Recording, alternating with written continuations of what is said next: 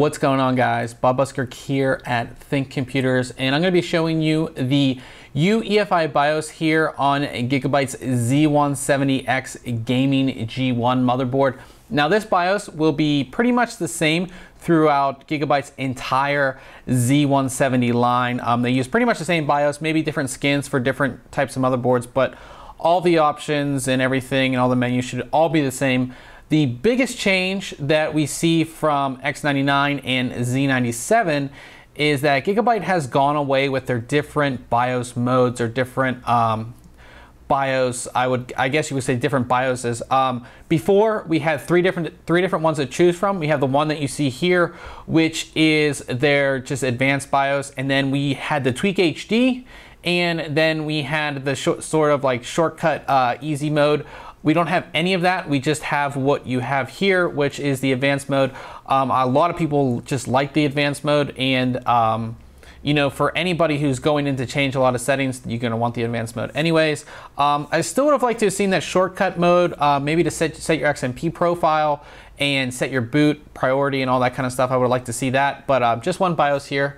So I'm going to go through all of it. The first tab we have is our MIT. And this is where you're going to set everything up for overclocking and all that kind of stuff. So your MIT current status, that just shows you what speed your CPU is running at, your memory is running at, your memory timings, and all of that stuff for everything. So that's like current status of all your stuff running. So if you want to go back and check it, you can go ahead and do that. Advanced frequency settings, of course, this is where you're going to set up everything for your overclock or for your CPU. You can set everything here, and if we go down, we can actually set our advanced CPU core settings. All that stuff you can set, different power limits, everything in here for the CPU, you can go ahead and do.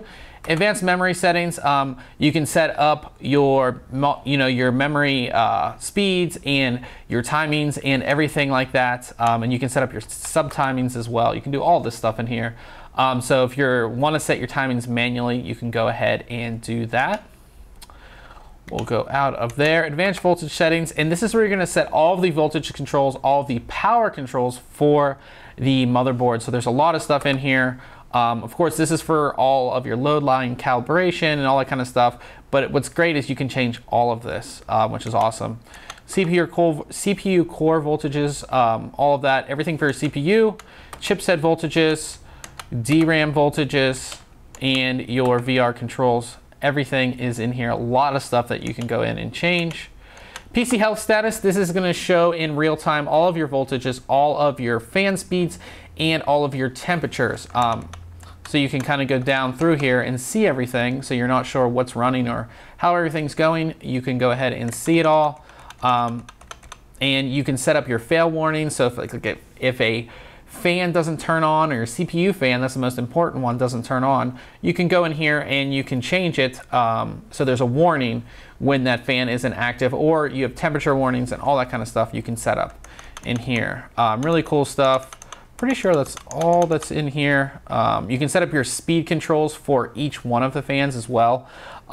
So you can set it to a certain curve or however you want to do it for every one of the headers that's on the motherboard. So there's a total of 5.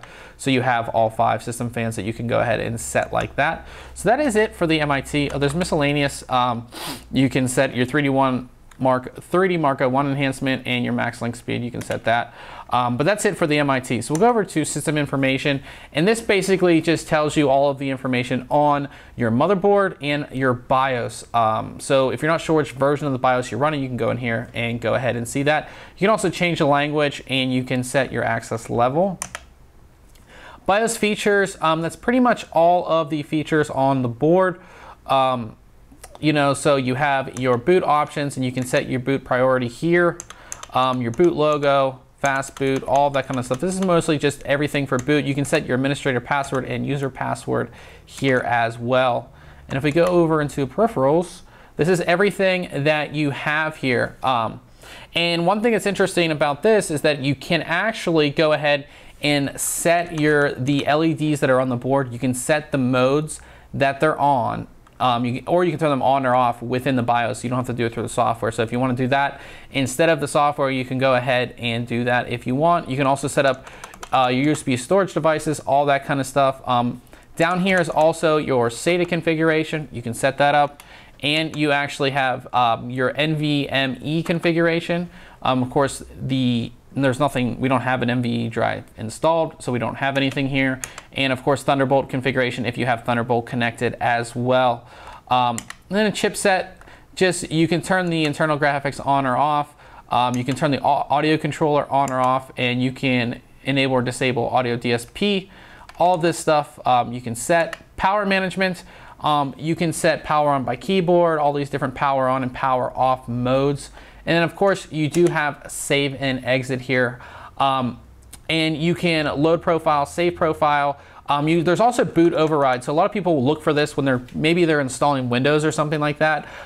You want to boot from a flash drive first, and then of course on the reboot you want it to boot from your hard disk. So you have boot override, which is here in the save and exit. It's usually in save and exit in most BIOSes, but you have that here as well. There's also QFlash, and what that is it allows you to go ahead and flash your BIOS. So you can just move here, and you can move the mouse around in this BIOS.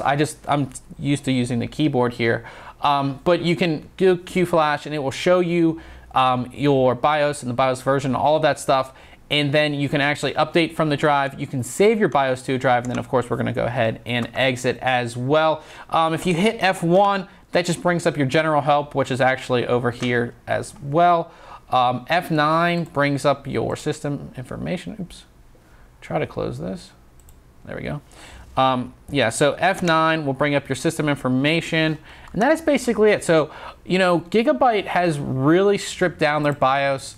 You know, I was a fan of the Tweak HD, although it was missing a lot of settings that you kind of had to put in there yourself. It wasn't as, I guess would say, in depth as this BIOS, but also they took out their easy mode, or their, I forget what it was called, but it was just an easy mode where you had a few settings right there when you loaded the BIOS. I do like BIOSes that have that easy mode, especially for first-time users who just maybe are just setting their XMP profile, or are just setting their boot priority or something like that.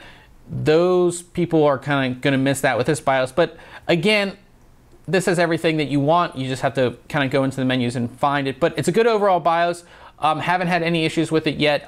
We easily updated the BIOS as well. Gigabyte sent us a new BIOS update, used QFlash, and went ahead and flashed it, had no problems there. So that is basically it for this BIOS. Again, this is the BIOS you're gonna see on pretty much every Z170 board from Gigabyte. So if you have any questions, go ahead and leave them in the comments below. And remember guys, if you enjoy our videos, why don't you subscribe? Catch you guys later.